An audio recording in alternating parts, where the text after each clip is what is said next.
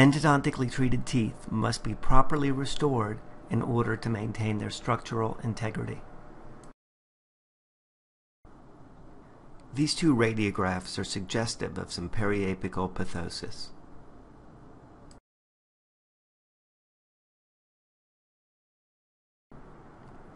This scan shows it all.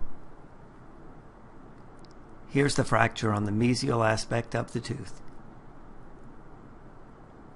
A mechanical failure.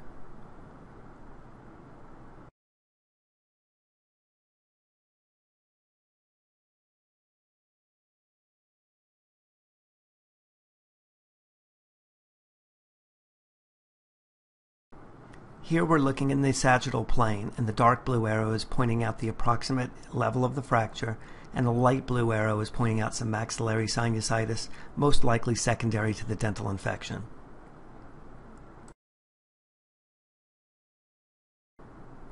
The axial plane gives us an occlusal view of the fracture moving all the way through the palatal root.